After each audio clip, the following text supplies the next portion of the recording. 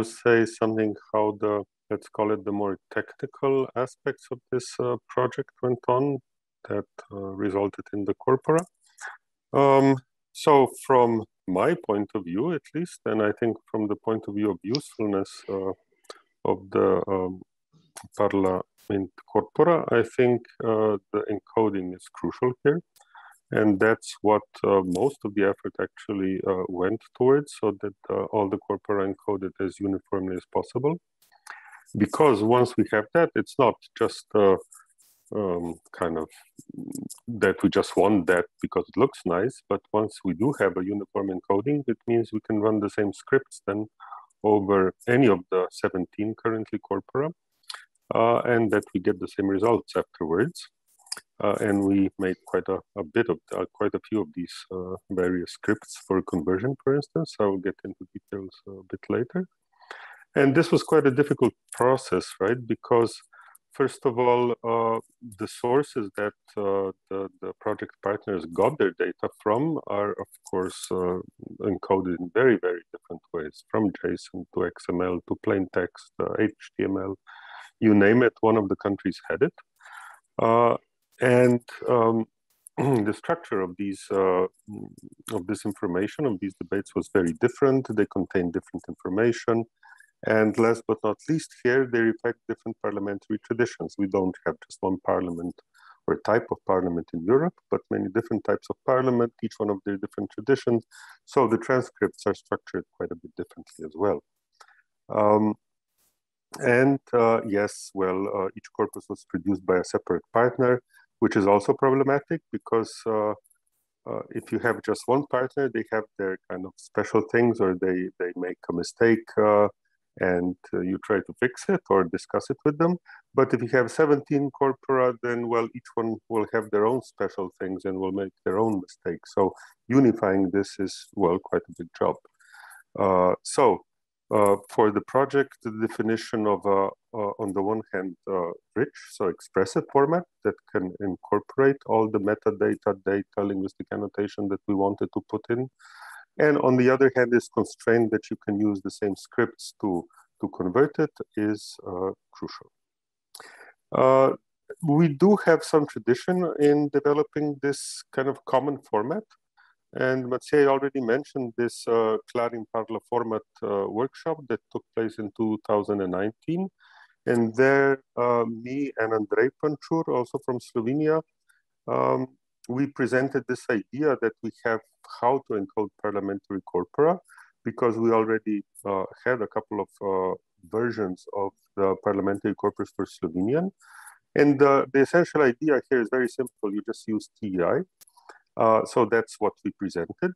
And we made a customization of the TI guidelines, which you can find here on GitHub. And the customization is called ParlaCLARIN. Now, the customization itself is nothing special. It's kind of allows for very, very different types of information to be encoded, because those of you that know about TI know that it is pretty general, and it is not prescriptive, it is descriptive. So it means that the same phenomenon can be encoded in different ways. So the customization itself, so the formal schema is nothing special. However, we did put a lot of effort into writing the prose annotation guidelines, where you have examples of the corpora, how you're supposed to encode them according to ParlaCLARIN, also some other well-known formats, and how they relate to ParlaCLARIN, and also some things which are not really a part of the schema, but for instance, what should file names look like, what the character set is, and how which characters you're supposed to watch out for, and so on. Right, so we put a lot of effort into the guidelines, and down here you have the first corpus, which was actually encoded according to ParlaCLARIN, and that's our second version of CParl, so the Slovenian. The corpus of Slovenian parliamentary debates, which goes from, well, it has almost 30 years of data in it. So how we approach the whole thing in ParlaMint. So as I said, we had this ParlaCLARIN guidelines. We had a very, very general schema. So at the start for version 1, where we had just 4 corpora, we started just with ParlaCLARIN. And then as the data came in, we discussed and unified the encoding of these 4 corpora until we actually came to something that we considered was good enough for version 1 of the corpora. And then the new countries came in. And of course, new problems came in because they had different, different information. They wanted to encode different information, some that we didn't yet have in our corpora, some was framed differently. So we went through this cyclic process, which actually lasted almost until the end of the project, where we did successive modifications of the encoding. So we tried to unify various practices and incorporate corpus-specific information. And at the same time, we also changed or tightened up the schema. Now for ParlaMint, we actually gave up on TI, proper TI, but just made bespoke schemas for ParlaMint, so that written directly in RelaxNG, so that we could exercise maximal control over what we allow in the corpora, which is not to say that our corpora are not TI. So each corpus was validated against CLARIN as well as against our ParlaMint schemas. It turned out that just having schemas is actually not enough. You want further validation, and for this we wrote XSLT scripts that report on various errors or inconsistencies. So that was kind of second level validation. And then we had the third level validation, which is functional validation. So we converted the original TI encoding into various derived formats. In particular, the CONNEL-U format, which is used by universal dependencies. And once we convert it into CONNEL-U, then you can use the universal dependencies validation script to do validation and discover errors that you maybe didn't in the XML. And similarly, we converted to vertical files, which are a type of files which are then used by sketch engine, no sketch engine, context, CQP. So these concordancers, this family of concordancers. And then when you do conversion, the log file will again show some errors. When you index it for the concordancer, again, it can show some errors. And finally, once you have it in the concordancer and you look at it, again, you can spot some errors. So we went through all this three-level validation a couple of times until we came to what is the current version, which is 2.1. But of course, in the meantime, we did find some other bugs. And I think in a project of this size, so many corporate and so large, there will always be some bugs, but we do report on them on our GitHub. So that the whole thing is not completely up in the air. Here you have the next couple of slides. Just a second. Okay. The next couple of slides are examples of what we actually have in the corpora in this TI ParlaMint CLARIN encoding. So this is the corpus title statement of the Czech corpus. And here you can see that, well, you have the title, you have references to what kind of meetings. So that's a general statement, but in this case, it means which terms of the Czech parliament the corpus actually covers. So it says here that it is that these are terms, that they belong to the lower house of the Czech parliament, and that they are the 7th and 8th mandate, yeah, through these pointers on the meeting elements. One other thing to notice is that we made quite a bit of an effort to actually have the metadata both in English and in the local language, whatever that is. And then you can see some responsibility statements who actually did the work on this corpus. Here we see an example of a transcription. This is from the Italian parliament. So what we have are divisions, which are called debate sections. They can have some head. We can have notes in them, which are taken from the original transcription, but are marked up here so they don't kind of conflict with the actual transcription of what people said. And then we have this U element, meaning utterance. We mark it that this was the chair speaking, who is the person speaking.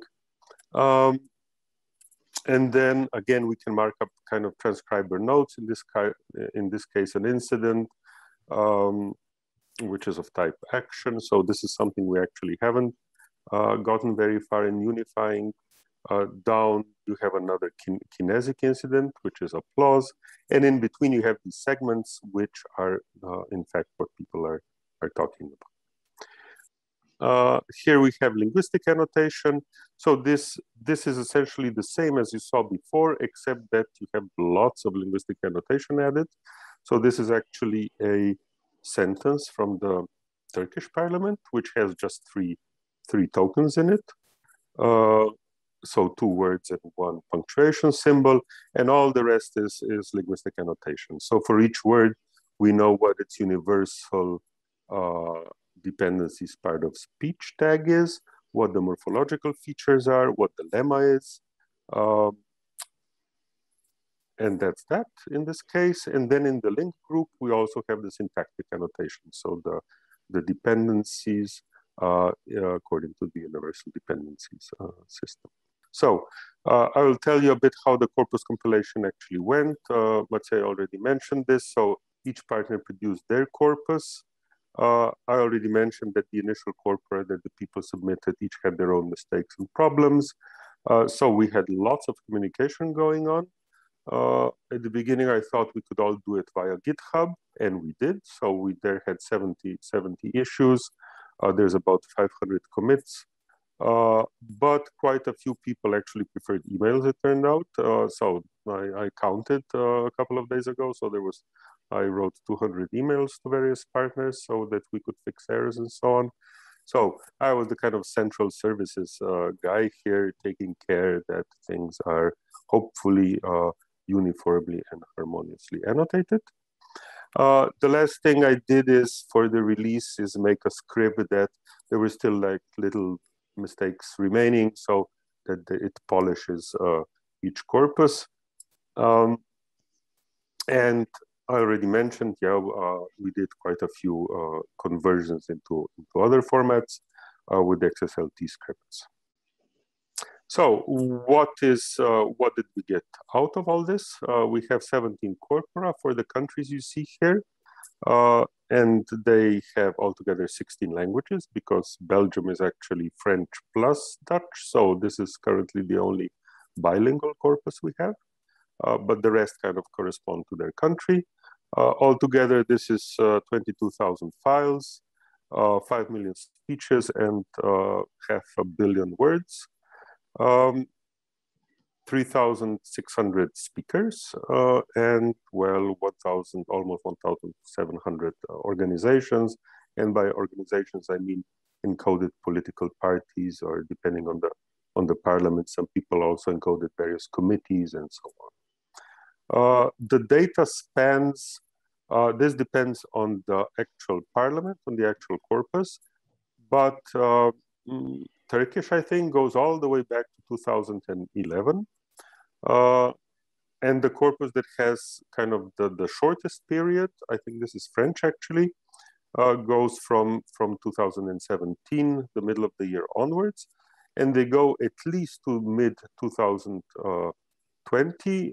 And in one case, and again, I think this is Turkish, it goes to April 2021. Sorry, and down here you see kind of 2 graphs. One is that gives you the time span, and how much data there is according to the month and the country. Of course, the country you can't really distinguish here very well. And the second one is how large the complete corpus is in words. And here you can see there is lots of variation. So by far the largest is the UK Parliament. In part also because it has quite a long time span, but also they have the lower, so the commons and the lords, in their terminology. So lower and upper house transcriptions on it. Well, the smallest one is the Hungarian because I think they have a relatively short time span, but also they encoded only plenary speeches in their corpus. So the variation here is quite large. So the final result of the project is ParlaMint 2.1. We had 3 releases, 1.0, 2.0, which was a kind of test release for the final one to iron out, various problems that we could see. And a lot of the development went on GitHub, and here is the address.